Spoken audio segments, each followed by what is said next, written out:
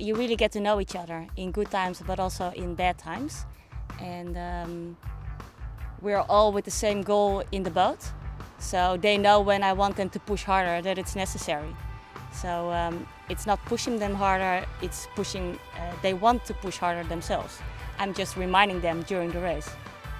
It's tough because some person is saying sitting on her ass doing nothing, saying to push harder. No, it's what you chose for. I mean, it's the fun part is the racing. You do all the trainings you do just for the moment you're able to race and to be the best, hopefully the best in the world.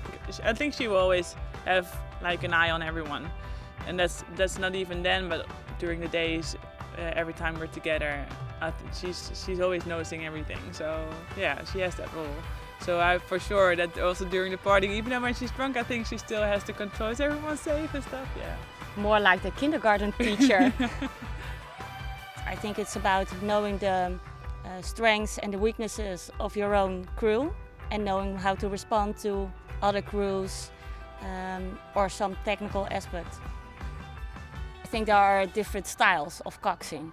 So there are people that are more aggressive or shouting or cursing, I don't know.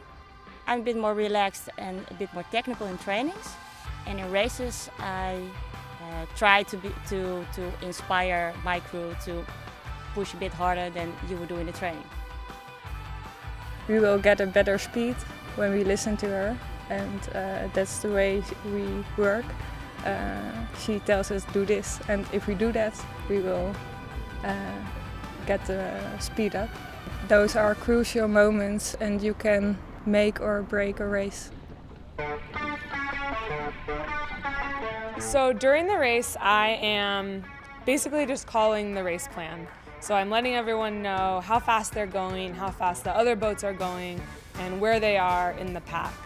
So kind of the way that I would describe it is that it's like a quarterback in American football, or maybe like a jockey in horse racing. So I'm not actually powering the boat, but I am like calling the plays and telling them when to go harder or maybe make a technical change. I mean, you can't really give what she does kind of a percentage based on the 9 of us in the boat. We couldn't do what we do without her. I like to joke that we could, but a tow, right? I could just do a tow and it would be totally fine. But she really, it's, you know, 2K race is pretty painful, and she steers the boat and tells us, like she said, tells us where we are.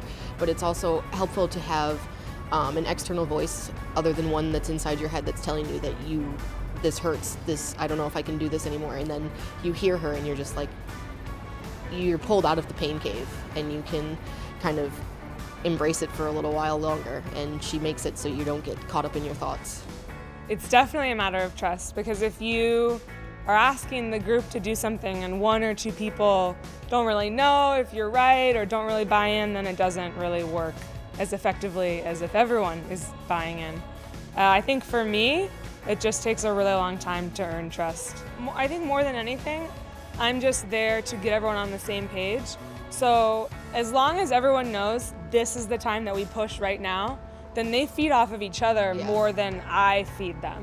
Does that make sense? So like when you're in the boat and you can feel the girls in front of you and the girls behind you going, it sucks you in and you go too. And I'm just there to say, okay, all 8, this is where we go now, so that everyone's putting it in at the exact same time. And then they feed off of each other for that extra 5 or 10%.